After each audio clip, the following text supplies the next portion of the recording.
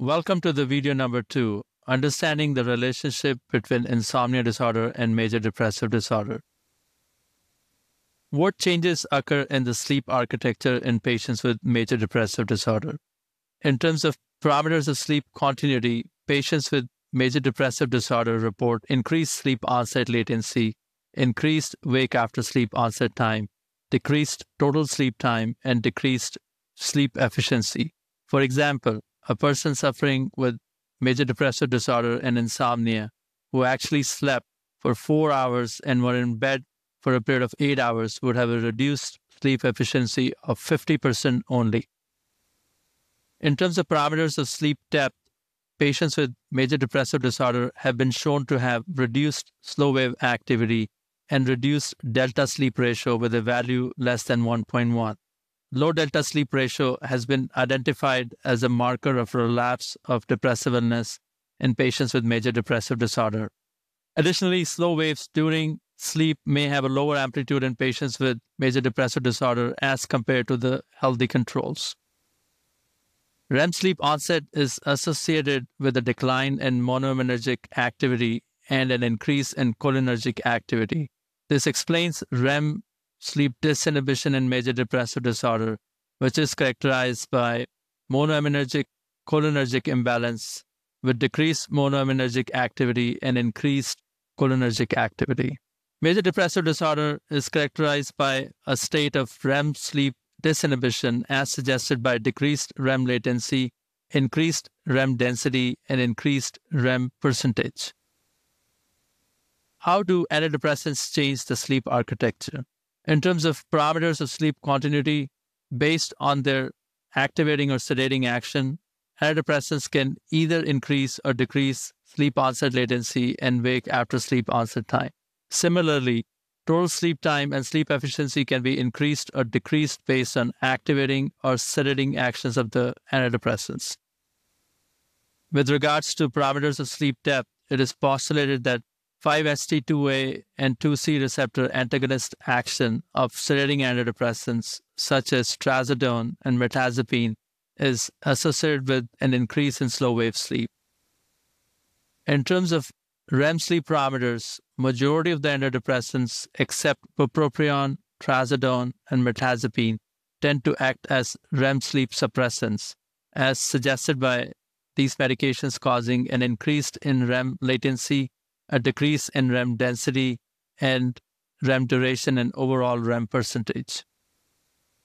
The mechanism of REM suppression action of antidepressants is believed to be related to the reversal of monoaminergic cholinergic imbalance, which is characteristic of Major Depressive Disorder. The clinical consequences of REM suppression caused by antidepressants can be a change in the frequency and intensity of dreaming, as well as exacerbation of intense, disturbing dreams related to REM rebound upon antidepressant discontinuation. There are some very important changes in the definition and diagnostic criteria for insomnia in DSM-5. Insomnia is now called as insomnia disorder, and the categories of primary versus secondary insomnia have been removed. This is a very important step going forward, as insomnia is now increasingly viewed as an independent disorder and not caused by psychiatric or medical disorders.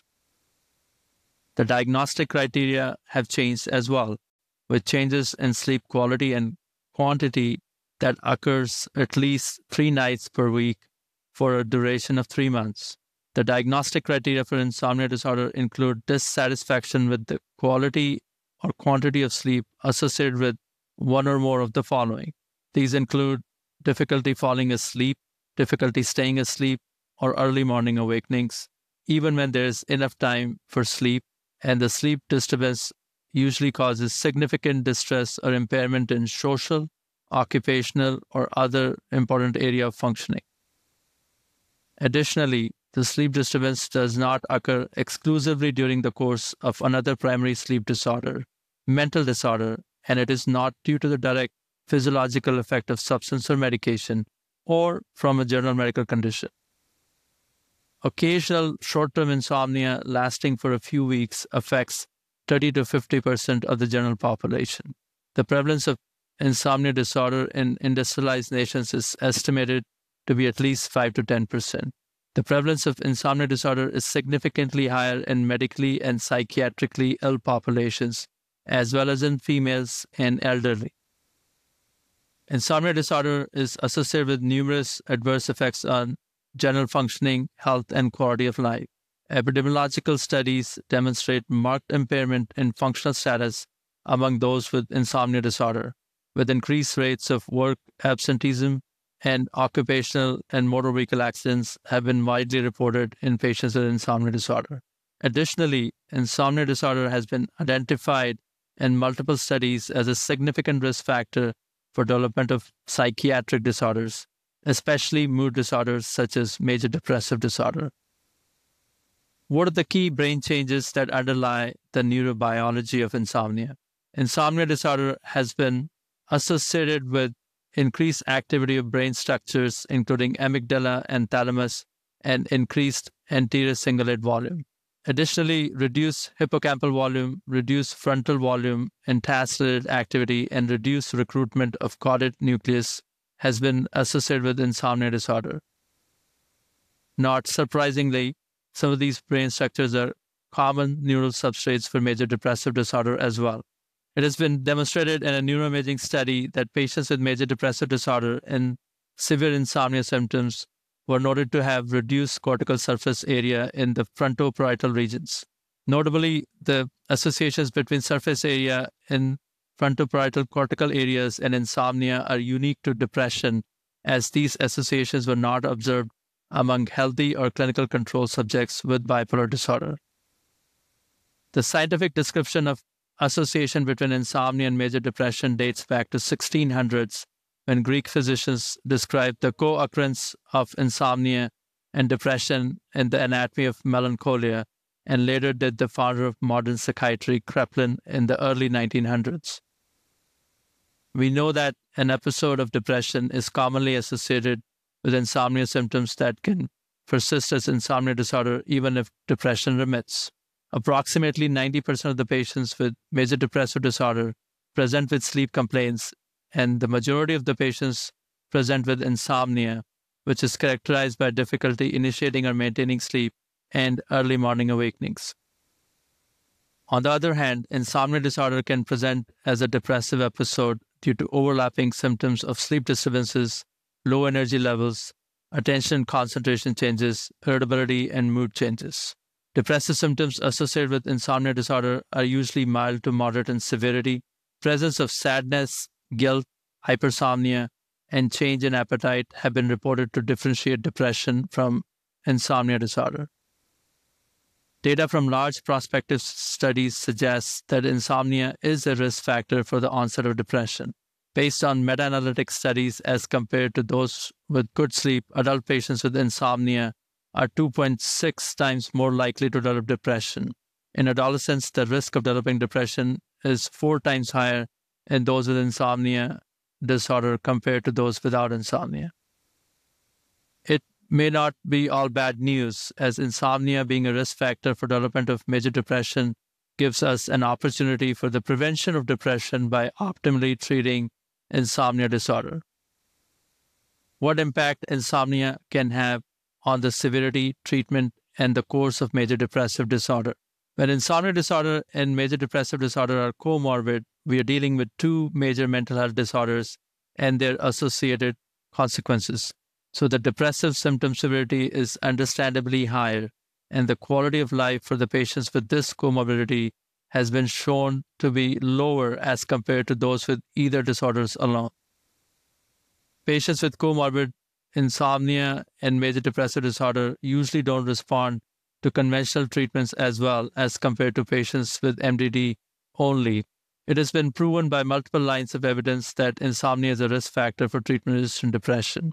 In fact, persistent insomnia is the most common residual symptom in patients with major depressive disorder, and it is also considered as an important predictor of depression relapse. Insomnia is the most common residual symptom following remission from major depression, occurring in 44 to 51% of the treatment responders following cognitive behavioral therapy or pharmacotherapy for major depressive disorder.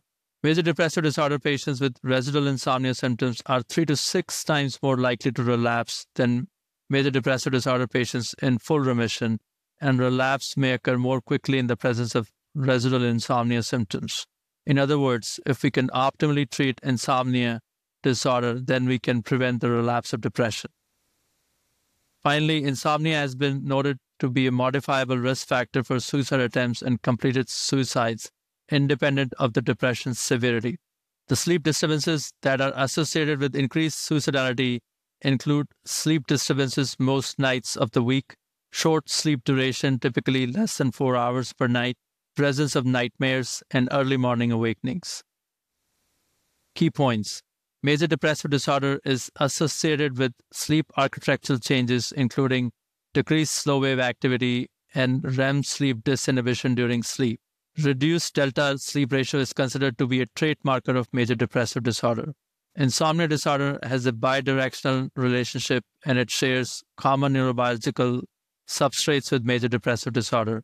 Insomnia disorder has been associated with significantly higher risk of developing depression across lifespan. Insomnia disorder comorbid with major depressive disorder has been associated with increased depression severity, poor treatment response, and increased risk of relapse of major depressive disorder. Insomnia is a risk factor for suicide independent of major depression. Clinical features such as short sleep duration, sleep disturbance most nights during the week, nightmares, and early morning awakenings have been associated with an increased suicide risk in patients with major depression.